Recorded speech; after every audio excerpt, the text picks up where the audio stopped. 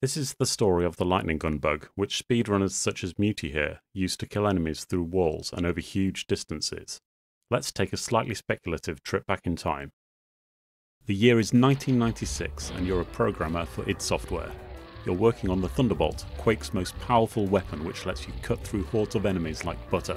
Except that it doesn't. Due to the weapon's linear beam, enemies can stand to one side of you, blocking your path, yet still safely out of range of your lightning. You resolve to fix this by giving the beam used to scan for enemies a width, rather than just being a line. If the beam is the same width as the player, you'll have a much easier time cutting down hordes. Due to Quake's limited box tracing abilities, you can't trace the wide beam directly.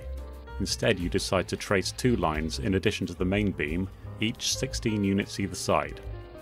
This distance is close enough that no enemies can slip through, yet far enough away that it'll eliminate blocking. You fire up your text editor and get to work modifying the function that applies damage from the lightning gun.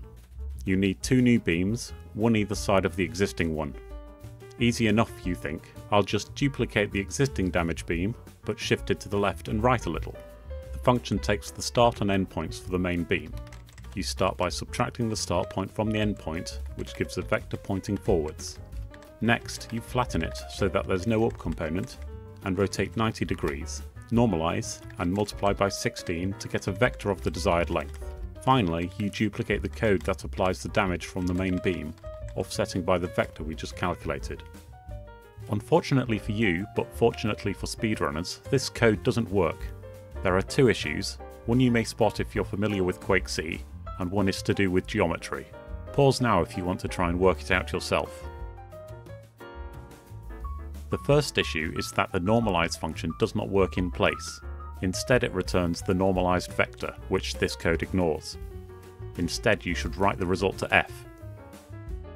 The second issue relates to the rotation. It looks right, swapping the y coordinate for the x, and x coordinate for -y does indeed do a 90-degree rotation, but assigning to the x coordinate means the original value is lost when it is needed for setting the y coordinate. Instead, a temporary variable should be used to save the old value. So what does this code actually do? The bungled rotation means that the beam offset, f, is dependent only on the distance the main beam travels in the y-axis.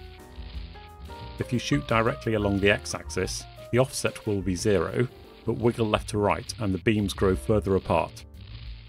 For each unit the main beam travels in the y-axis, the side beams travel 16 times as far, diagonally, in the x and y axes. There's no limit to how far apart the beams can get. As the main beam's y-axis increases, the side beams travel diagonally across the map. Should any enemies get in the way, they will be killed. In this case, killing the Vol rally triggers an animation sequence that normally holds the player up at the end of the level. Speedrunners use this trick to cut several seconds off the finish time for this map. I want to caveat this story by saying that I don't know for sure that the side beams were intended to prevent enemy blocking, but it seems like the most likely explanation. Let me know in the comments if you have an alternate theory.